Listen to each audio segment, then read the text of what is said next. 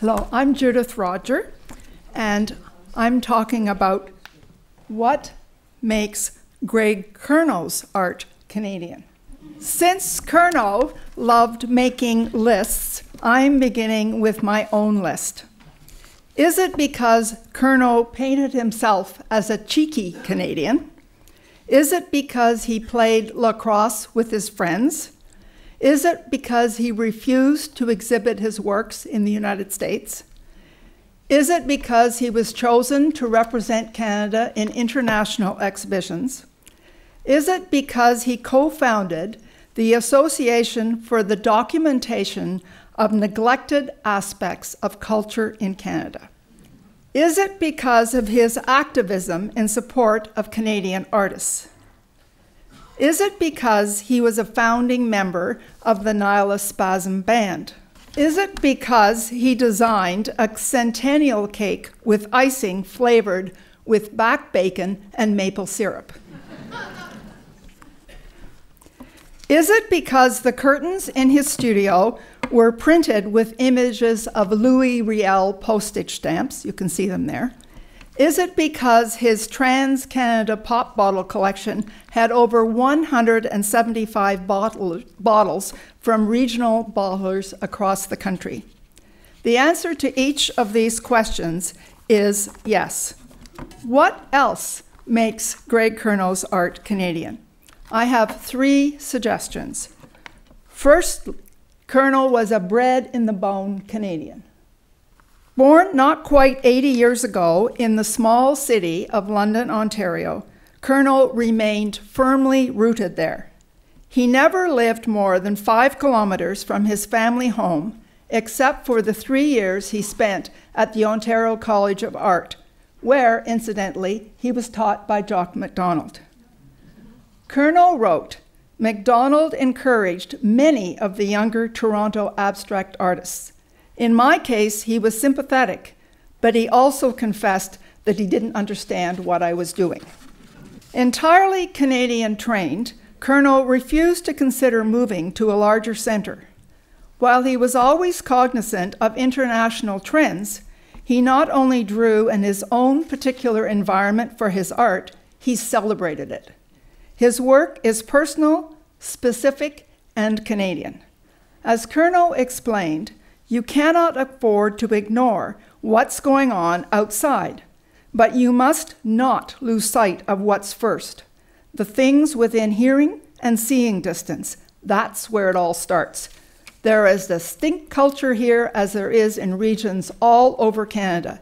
It just needs articulate artists to bring it out. He became the center of a group known as the London Regionalists, artists whose work, inspired by their own region, became nationally known in 1968 through the National Gallery of Canada traveling exhibition, The Heart of London. And you can see the comic book style catalog here. Secondly, Greg Curnoe was fortunate with his timing. He rented a large studio in London in 1960, just 1 year before the Canada Council began nurturing the arts by giving grants directly to Canadian visual artists. By 1967, Curnoe had received his first of 12 Canada Council awards that ranged from $2,500 to almost $42,000 in 1989. When he traveled from Halifax to Vancouver Island as a member of a Canada Council jury or as a visiting artist, he came to know Canada and its regions well. Curnoe's art making responded to the great societal changes that were happening around him and in the wider world. In Canada, national pride and optimism were epitomized by a new flag, centennial celebrations, and Expo 67. There was much debate about Canadian identity and issues such as regionalism versus nationalism or continentalism. Curnoe's interest in politics resulted in frequent and often controversial articles in journals, public lectures, and letters to the editor. He used irony, humor, and deliberate provocation to raise awareness about his concerns. such as the influx of American artists, cultural administrators, and academics, as well as the gradual erosion of Canadian culture. Curnoe became known for promoting Canada's artists and for his anti-American attitude. Finally, some works with distinctly Canadian content. For Ben Bella from 1964 shows Curnoe's iconoclastic, irreverent approach to Canadian history. Prime Minister Mackenzie King is being zapped in the arm by an electric vibrator. Text printed around the edge mock the trade deals King negotiated with the United States in the 1930s.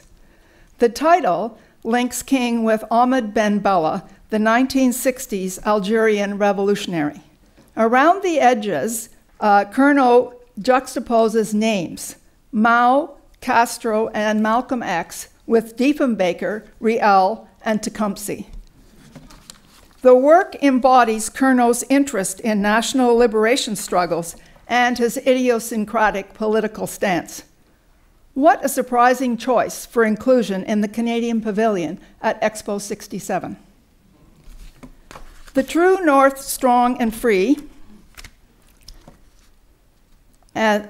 numbers 1 to 5, is the first series of text-only works created with large rubber uppercase stamps. The statements in these works all refer to Canada. A few are somewhat cryptic.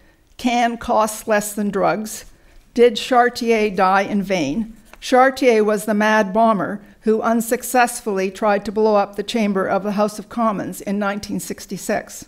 The text of the second painting resonated. It was soon used on the cover of the anthology Close the 49th Parallel, etc., the Americanization of Canada. Curnoe also applied this phrase, close the 49th parallel, etc., in French and English to his favorite hand-built Canadian Mariposa racing bicycle, seen here in his full-scale watercolor painting of 1973. After taking up competitive cycling in 1971, Curnoe soon began making portraits of his bicycle collection, as usual drawing on his life for his art. Greg Curnoe is perhaps best known for his bicycle works.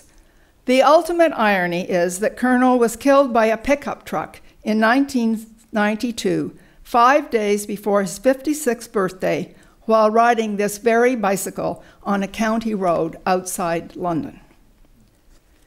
In March 1970, in Kingston and Windsor, Curnoe created a stir at a conference when he read his amendments to John Boyle's manifesto that had raged against American cultural imperialism.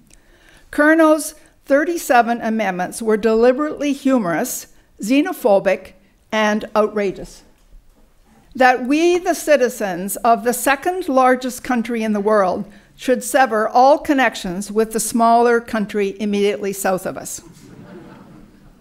A 50-mile-high electric fence to be built along the old Canada-US border.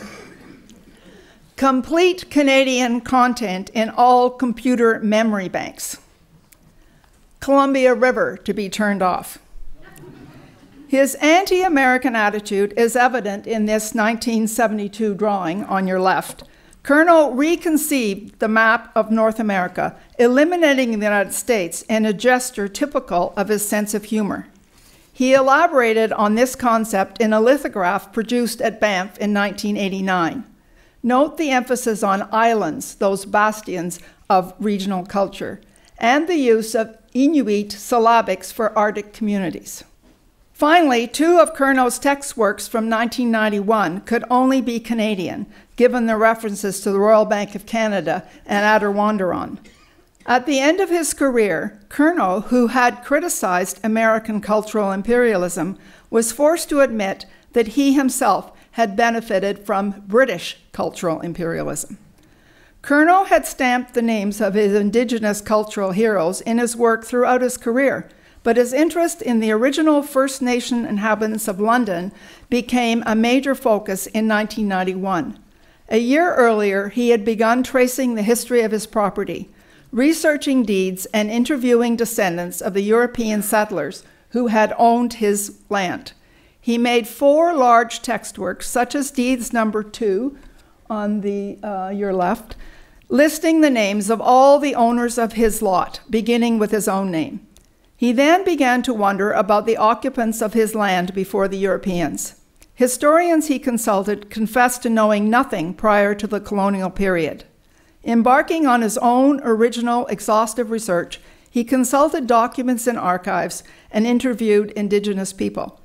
The last work in this series, Deeds Number 5 from August 1991, documents 10,000 years of the history of his lot, from the Paleo period to the Number 2 surrender of the Ojibwa lands in southwestern Ontario in 1790.